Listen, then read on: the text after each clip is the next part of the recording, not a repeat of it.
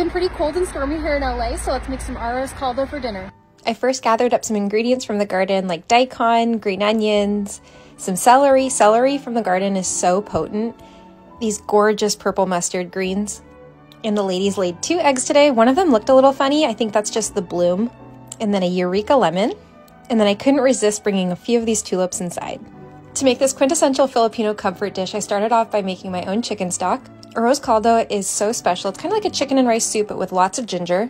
It's perfect for gloomy days or if you're feeling under the weather. While the stock cooked, I got started on all the other ingredients that go into the soup, like 7-minute eggs, chopped onions, garlic, ginger. Did I mention ginger? Ginger is very important here. Green onions. For added veggies, I'm adding braised mustard greens. I ladled out my stock, removed the chicken, sliced up some daikon radishes and lemon wedges. And for a special touch, I fried up some garlic chips, chicken skins, and then got to work on the soup. I sauteed up the onions, garlic, and ginger before adding the rice, and then added the broth and let that simmer for about half an hour, and then topped everything off with everything that I had prepped.